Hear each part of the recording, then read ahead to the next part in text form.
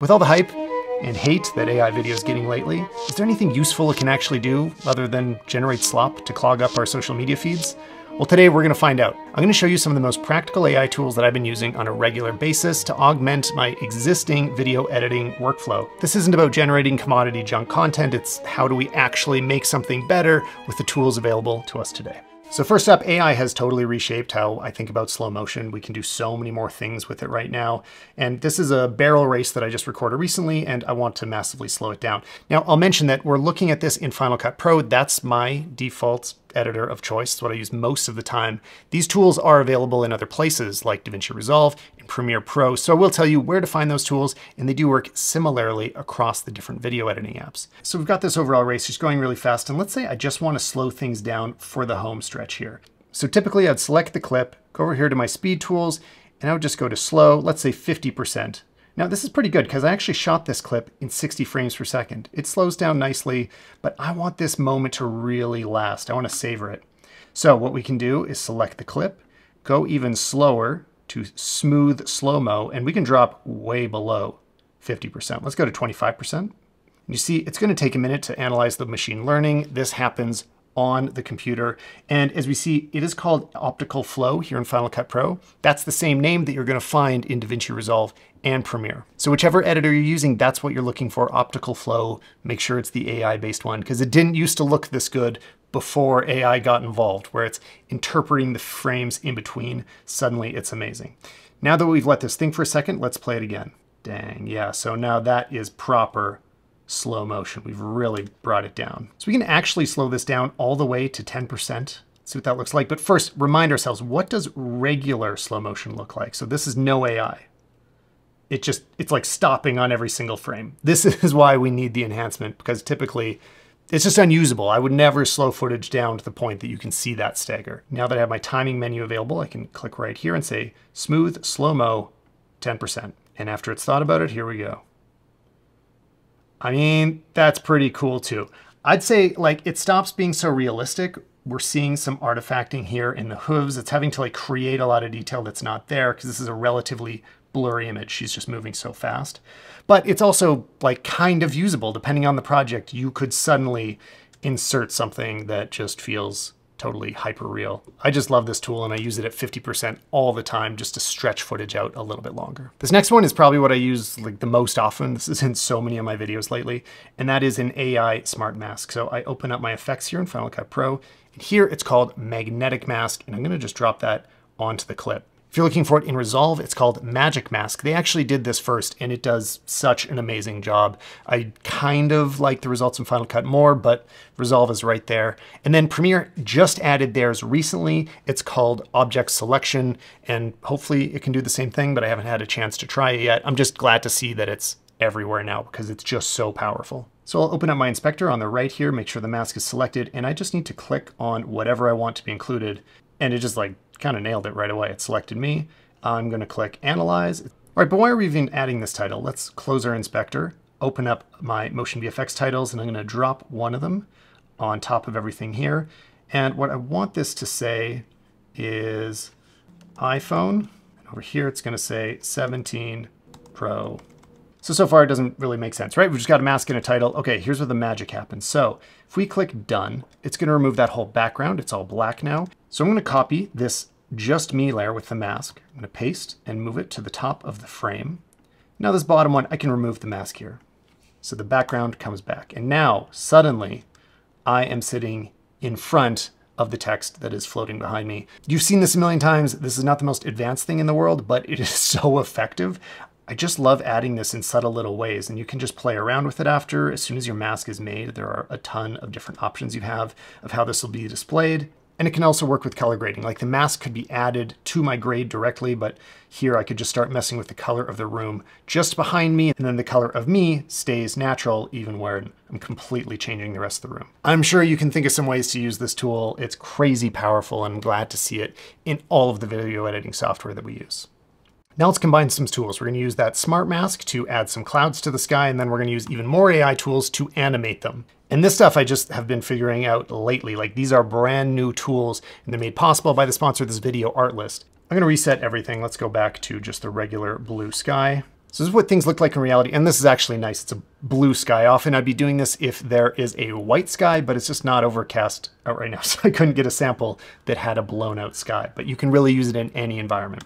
So what we're gonna do is find a frame that the sky is mostly visible, I'm not blocking it, and I'm just gonna export one single frame. In Final Cut, you do that by Share, Save Current Frame. And now I log into my Artlist account, and I'm gonna head to AI, Image, and Video, Image to Image, and this is using the new Nano Banana model. You must have heard about this lately. It's completely insane. Like, it'll take existing images, and without transforming the substance of them, you can kind of add and manipulate them in a million different ways. Like, this might be the craziest application of it all. I don't even know how I'm gonna start using this for clients, but this is a photo we shot for a hotel client, right? I mean, it's a nice shot. We weren't mostly shooting exteriors, so this was kind of an add-on. Like, we're shooting lifestyles, mostly of people. But we got this photo in the middle of the day. It's you know, it's got a nice sky. It looks okay, but it's not a super premium hotel shot. For that, you usually want to set up like right around sunset and get something a little more like this. This is incredible. This is the shot that you would spend all day setting up for and be ready just as the sun goes down and hope that the sky is perfect. I mean, flipping back and forth, it really preserves the whole shape of the hotel. I'm so blown away by this. There's still some little things to work out because the resolution isn't the same as I'd usually provide to a client. There's no way, I couldn't composite this in a million years, and it still retains all of the real essence of the hotel. I'm still kind of in shock that this is possible, and I don't know how I will use this in my workflow. But let's get back to video editing. So I'm just going to drag and drop that frame I exported. Decide which model I want to use. Again, I love this Nano Banana. That's definitely what I'll be using right now. And the prompt I'm going to use is add realistic puffy white clouds to the sky and keep everything else the same. Then I just click generate and wait a moment. And there it is. What's really impressive about this is that it understands the lighting of the scene, so the sky it creates fits naturally, even if you're changing it quite a bit. So from here, I want to upscale it. The upscale goes really quickly, and then download the frame, and I'm going to drag that into my video project. So one thing you can see is that it is not perfect at keeping it the same. Like, you can see there's a shift there, so I can't just mask this in as it is. I still need to take another step. So I click Transform Image. It brings it back into my image to image up at the top. And my prompt is remove everything except the sky. Just all sky with a simple concrete horizon on the ground. This is to clear away all the buildings, all of that. Let's see what it does. Perfect. Now with those same clouds matching the lighting, except there's nothing else in the frame. I'm going to upscale that. And now I'm going to drop this into my timeline, and this is more like it. Okay, great. Right now it's over top of my footage. In this example, it's a little more helpful if I put it below. In Final Cut, I can press Option down to move things on the timeline like that. As you can see, it's not visible. So we're going to go back to our magic mask over here. I'm going to drag it onto the clip, select the sky, and say Analyze. There's a few ways you could do this mask. You could also use a color mask, but because I'm walking in front of it, I just found the results worked best using the magnetic mask. It's up to you exactly how you do this. But that's it. I click Done. My mask is hiding the wrong thing here, so I'm going to invert it over here on the right.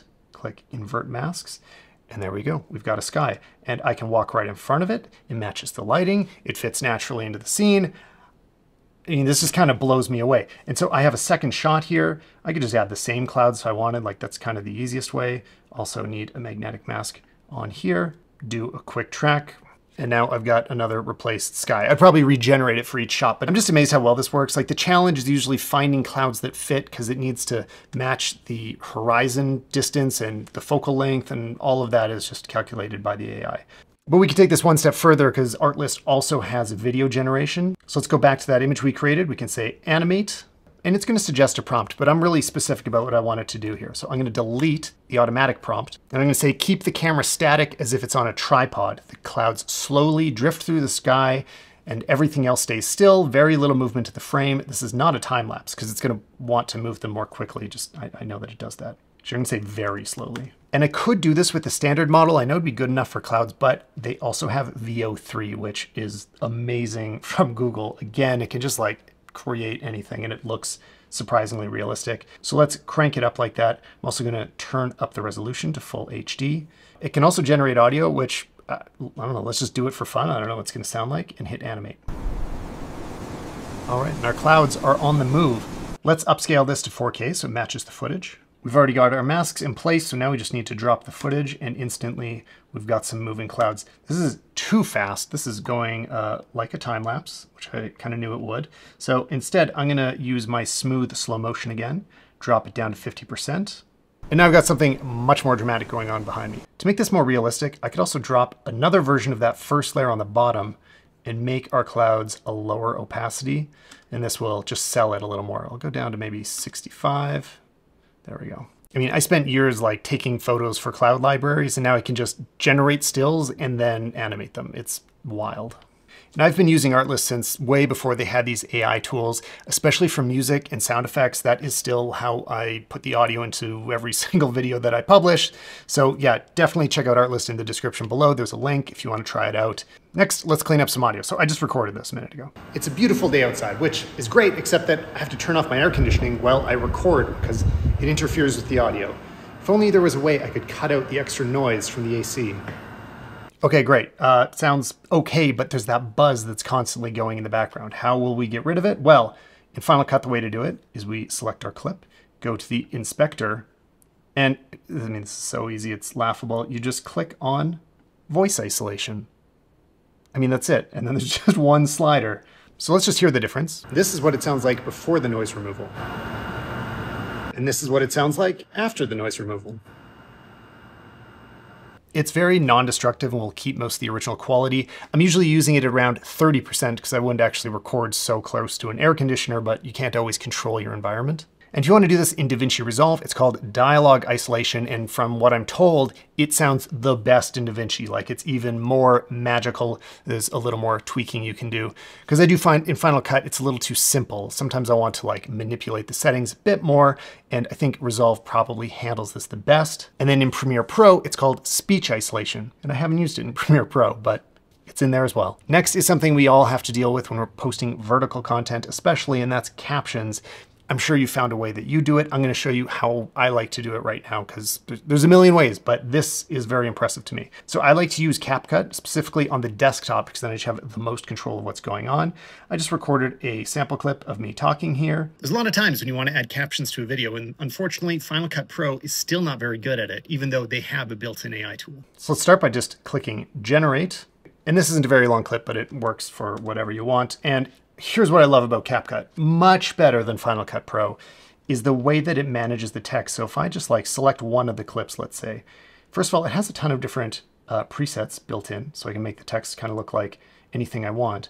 And as I make those changes, it affects all of the clips inside of the whole video. There's also templates with like way more creative and interesting styles of text that you're not going to want to animate on your own, but you would have to in Final Cut. And then things like as you change the font size, it's actually smart about scaling where it places it. It applies it to all the clips. There's just so many things you'll have to dig in to find them all, but the way that it works with captions is very smart. So usually I'll finish my full video, export a final version of the file, and that's what I'm working with in CapCut, and I just apply the captions to the final product so fast. This is the best way to do it. And while we're talking about dialogue and audio, this one is amazing. Also very new to be able to do this. So I've got a little just A-roll talking head here. It's kind of a voiceover.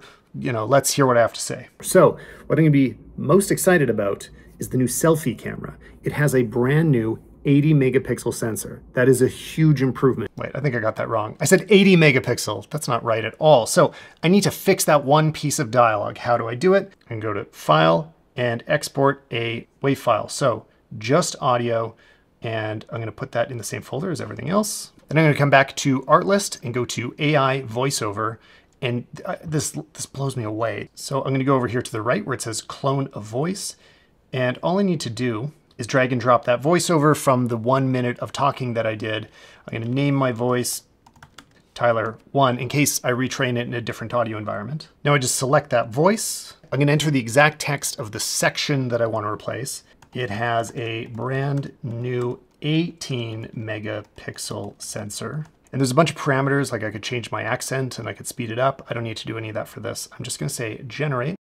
And now I can just drop that clip in my timeline, just splice out the part that is a mistake, and check this out. So what I'm gonna be most excited about is the new selfie camera. It has a brand new 18 megapixel sensor. That is a huge improvement. Nobody will ever know how many mistakes I make in videos again. This is so useful. And now I've got one big time saver left. This does work whichever editing program you're in. It's called Gling. And for this example, I use the A roll for my recent iPhone 17 video. Just drop it in. And there's a bunch of stuff that Gling can do. I'm going to use Edit with AI because that is what's most powerful to me. You could paste your script in here if you have one. I don't. And I'm just going to click Continue. And here's all the stuff it can do. I don't need it to add a like and subscribe button or remove filler words. That is too aggressive. The powerful stuff here is cut silences and especially cut bad takes. I need that. So enhance and edit.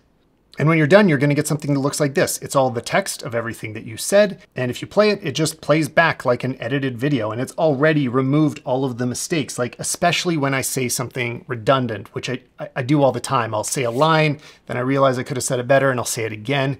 It understands that I'm saying the same phrase a couple times and just remove all of that. This helps so much in my editing. I just like throw my A-roll in here and in a fraction of the time I can be done. And when I am done, all I need to do is say export. And I've got a few different options. You can see I can export it for either Premiere, Final Cut, or Resolve. Usually I'll use the Final Cut multicam so that I can go in and make multicam changes. It's also compatible with CapCut, Shorts. I mean, you can just record the final video and do all of it within here.